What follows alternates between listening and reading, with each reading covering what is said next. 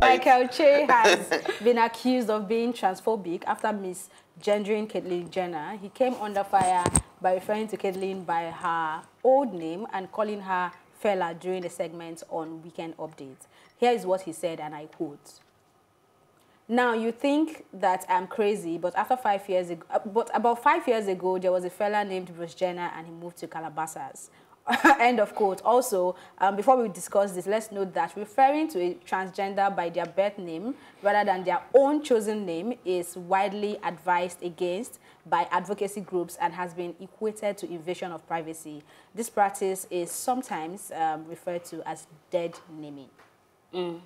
Yes, so say you're invading their privacy. Idris Okunleye. No, he's on. He has not come out to say he's No.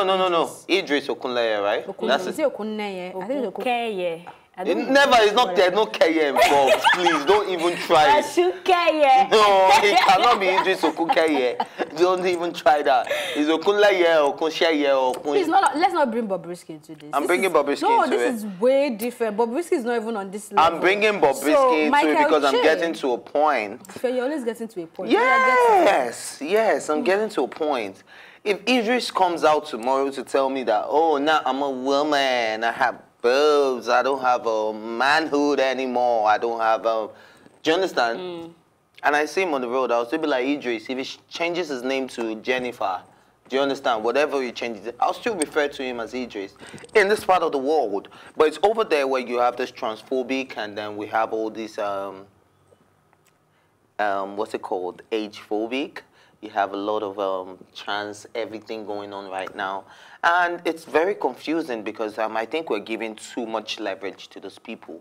Because if you really want to change your sex from a man to a woman or from a woman to a man, and if I am somebody that has history with you, that I've known you from childhood, you can tell me what to call you. No, the fact that you have had history and you're friends with this person, you should be able to respect their wishes and opinion and whatever they want for themselves. Yes, but if in my subconscious I decide to call you by your government name. No, okay, that's what I said in my subconscious, or I call you by your government name. It's not a problem. Okay, so I don't think this guy should be coming under a lot, in my opinion, I don't think this guy should be coming under a lot of fire because they said there was a fella. He said there was, that is, it was in past tense, right? That moved to Calabasas. Do you understand? Now, this is something that you're referring to somebody in the past tense. You're not referring to them in their present tense. Do you understand? So don't give this guy a lot of fire. I just think it's in America where you give a lot of room, or it's in wherever that you give a lot of room for stuff like this to happen. But out here, it's not part of my culture, so I'm sorry. I think I'm transphobic.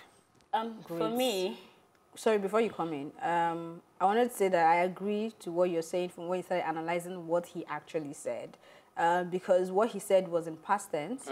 He wasn't talking about she now, right? And we also should note that this is not coming from Caitlyn, right? That's her name now.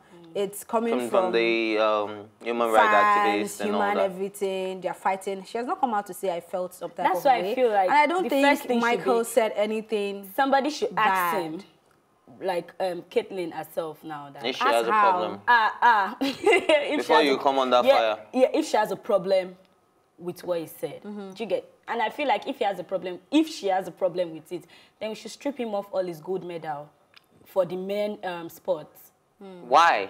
Because that was past tense. Because that was past tense. He doesn't want to identify with that part of his life anymore. I mean, we should strip it. That's what she's trying to say. Okay. I thought you were talking about Che. No. I mean, I don't even see anything like transphobia in everything he said, because he was talking about him then, not the her now. So I feel people are just being too sensitive, and it's really, to be honest, I'm getting tired of it. Just any small thing, people are already picking on something and picking out something. And I think he responded. He said, "So, what do you think I'm afraid of? Because you're saying he's transphobic. How do you know he's afraid? And afraid of what exactly, right?" So I mean, I think people are just getting too touchy, even when they are not the ones involved. So they need twist it all to make things, get attention. Sometimes, basically. I don't see anything wrong in what he said. He was trying to talk about that person in the past, not the new person now. And I'm sure that the person involved does not have any problem with it. Yeah, I mean, he can't even... she can't have a problem with it because it's so it is how...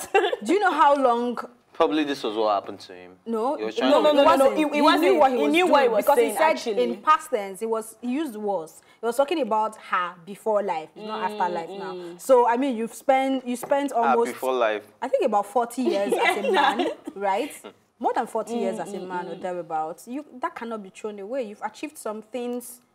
As a being man. a man, right? So it is part of your history, whether you like it or not. So I think there will be a problem, or we will have a problem with someone who comes out to address her as him now, when she has categorically come out to say, this is the gender I identify with. She's done the press statements. Even media houses has accepted that she's a woman, right? So that will be where the problem is. But we are talking about what she did.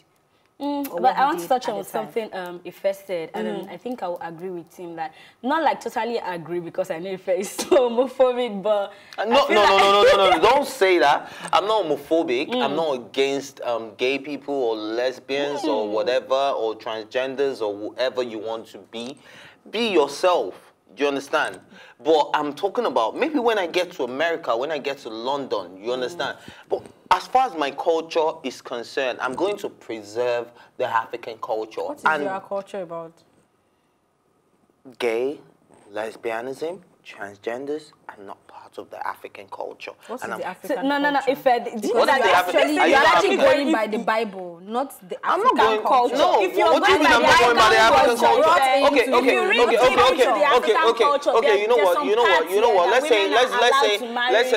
say forget the culture. I'm going by the law. Oh, okay. You have changed your mouth, so let's move on. But anyways, either way, I'm winning. You're not winning. Okay. But it's fine. My point. All I do is win, no matter what. My point is, I think that people are really trying to add to like confuse other people in the sense that you're trying to identify as something that we don't see you as, but you want us to now see you as that thing, and it's already getting, because there've been like this space that is allowing people to keep doing that. You see a lot of people coming out say they want to identify as a cat, and people have to treat them like a cat. You want to identify as a goat, and people have to treat them like goats. I mean, they go to, as far as doing surgeries to look like a cat, to look like a goat. And to be honest, I think it's getting really ridiculous. When people were chanting, be your true self, let your inner self come out. Their inner self is coming out now, you're not happy. Please, let's not stay on this topic, because I don't want us to be in a position where we are being insensitive to how people feel. So let's move on to the next story.